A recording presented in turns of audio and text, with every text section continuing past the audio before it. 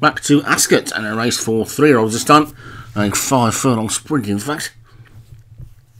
Amazing that we've got to trial week 4 without having a 3-year-old sprint. Anyway, let's got a field of 20. On the top we've got Monorail, Alex Cherry, Humperdange for Darren Thompson, Selling Bonds for Darren Thompson, Code Loco, Dan Hughes, Dead Miner, Dan Hughes, Club Oceanic, Martin Lidham, Michigan Brady and Rapid Man, Matt Cooper, Bean and Blackbean for Munas, Speed King, Paul Rhodes, Bunratty, Foster Kane, Rod McClure, Marble Oliver, Stu Gray, Joe Vita, Alex Cherry, The Godmother, Craig Beckwith, Betty Boop, David Robertson, Catcher O'Mine, Derek Hinton, Nancy Kwan, Martin Lidham, Running Away Obi-Wan and Port Darwin for Paul Rhodes. A field of 20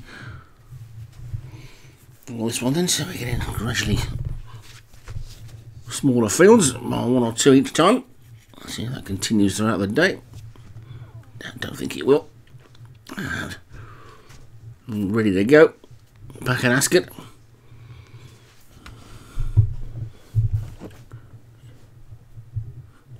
And away they go. A couple of greys down closest to us were nicely out. So too was Darren Thompson's Humperdange, and that one is the early leader. Club Oceanic, Dead Miner also quickly away right over on the far side. Monorail was also away nicely, but he's racing by himself.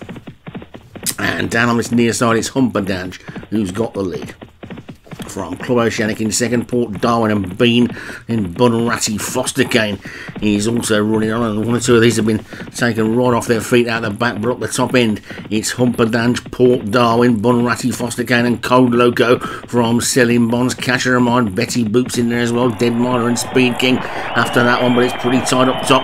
There's about 4 in a line as they come towards the final furlong, just about Bunratty, Foster Kane in front from Selling Bonds. Betty Boop, Code Loco is there as well. Port Darwin still trying to run on, but over on the far side it's Selling Bonds and Betty Boop now down.